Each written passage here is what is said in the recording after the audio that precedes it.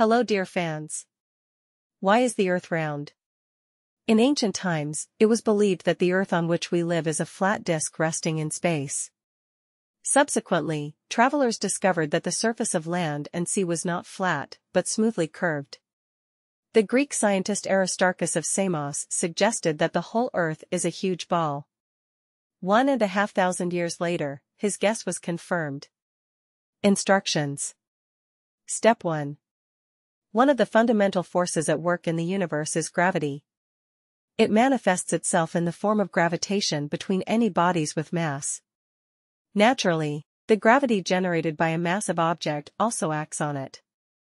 As a result, all of its atoms are attracted to one point, called the center of gravity, or the center of mass. Step 2. According to one theory, our planet, like other planets in the solar system, was formed billions of years ago from a cloud of dust and gases that revolved around the sun. Under the influence of gravity and some other forces, this cloud gradually compressed, forming a huge lump of solid matter the size of a future planet. Step 3. Between the orbits of Mars and Jupiter lies the asteroid belt. Asteroids are space objects too small to be considered planets. Some of them do not exceed a few meters, others are measured in kilometers, but they are all much smaller than the Earth or the Moon. Asteroids have very different, sometimes quite bizarre shapes, and almost all of them are not round. Step 4.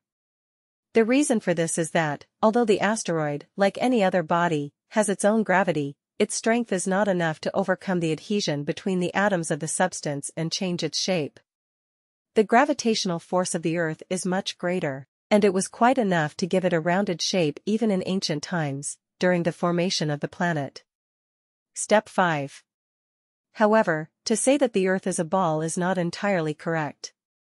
Its surface is covered with depressions, seas and oceans, and bulges, continents and islands. In addition, under the influence of centrifugal force, it is somewhat compressed at the poles, although the degree of this compression is so small that it cannot be seen with the naked eye. In general, the Earth is much less spherical than the Sun or the gas giants Jupiter and Saturn.